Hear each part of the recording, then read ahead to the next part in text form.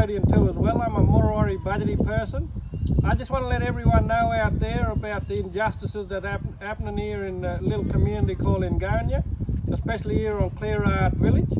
I'm here at the front of the Murrawari Local Aboriginal Lands Council. Look, I want to give you an idea on how fraudulent Aboriginal Lands Councils are. At the moment, a majority of people that are on the board, including the CEO, is not from this traditional country. They don't come from here. So people that are running this land council, they don't come from here. The other thing is they've built this big fence around it. Now out here there was never a fence around this lands council. Only one person ever broke into this land council here, and that was a family member of those people that don't come from here. The other thing is we've got a defibrillator here. Defibrillator. Now only 2 people are trained to use this defibrillator, and there's over 50 people that live on this reserve. When the training came around, no one was asked to do the training about this defibrillator.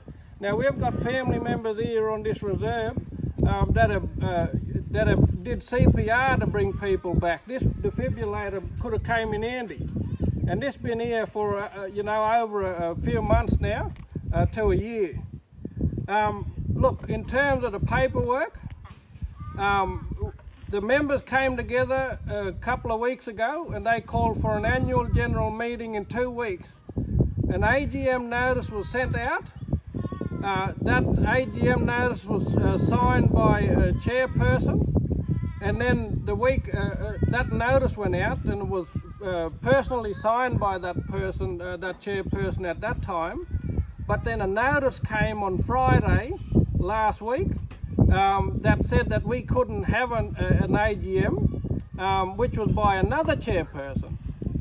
So that was a chairperson. They had a board meeting and the chairperson was changed 1 business day before the AGM, and a notice went out that the AGM couldn't go ahead. Now, we had the AGM went ahead. Look, we've got all these signatures here of people that signed this here that don't agree with what's going on with the Aboriginal Lands Council here at the moment.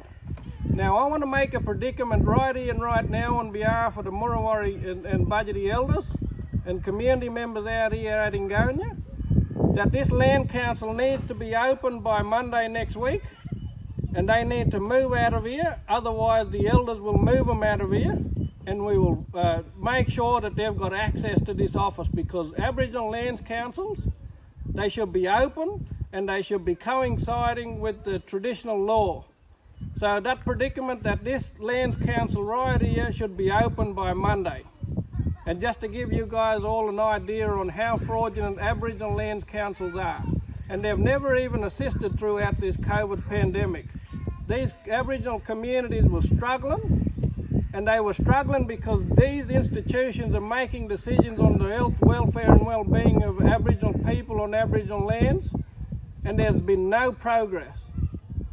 So just letting you mob know that this Aboriginal Lands Council here at Enngonia on Clearheart Village needs to be open by Monday, and the people that are in there now need to be out of there, and we'll make sure of that.